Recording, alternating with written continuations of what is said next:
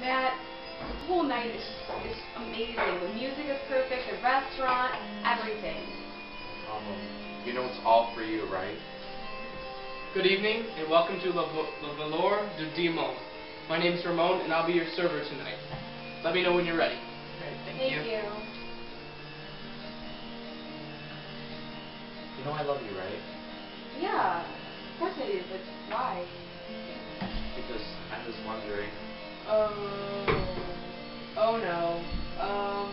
will you marry me? Oh my gosh, Matt, I don't even know what to say. Say yes. Hold it! Hold it! Do you know where that diamond came from? The jewelry store? Did you steal this? No. That diamond could have come from a diamond mine in Sierra Leone. What a? What are you talking about? How do you even know Sierra this? Leone, a country in West Africa. It's a constitutional republic much like the United States, with a president named Ernest Bai Koroma. Sierra Leone is one of the most corrupt countries in the entire world.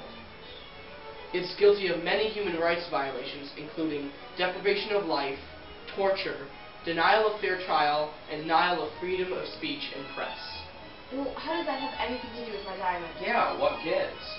Well, landlords and militiamen kidnap children younger than 5 and force them to mine these diamonds. Money from illegally mined and sold diamonds contributed to millions of deaths during the Sierra Leone Civil War, which continues today. Violence from Sierra Leone spills into neighboring countries like Guinea and What Liberia. can we do about that? I mean, I'm in America. I don't think I need to worry about Right, that. why should we worry about it? Actually, you do.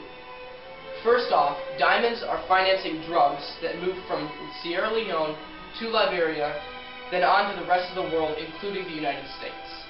Do you want drugs in your backyard? Second, diamonds from the Sierra Leone finance religious wars throughout Africa. These diamonds allow people who are trying to harm Americans like you and I to buy bombs and powerful weapons.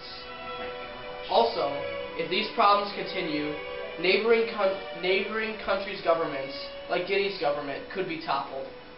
Guinea is a major exporter of oil to the United States. If their government is in trouble, this will have an adverse effect on our oil prices. Do you want to be spending $6 on a gallon of gasoline? I don't think so.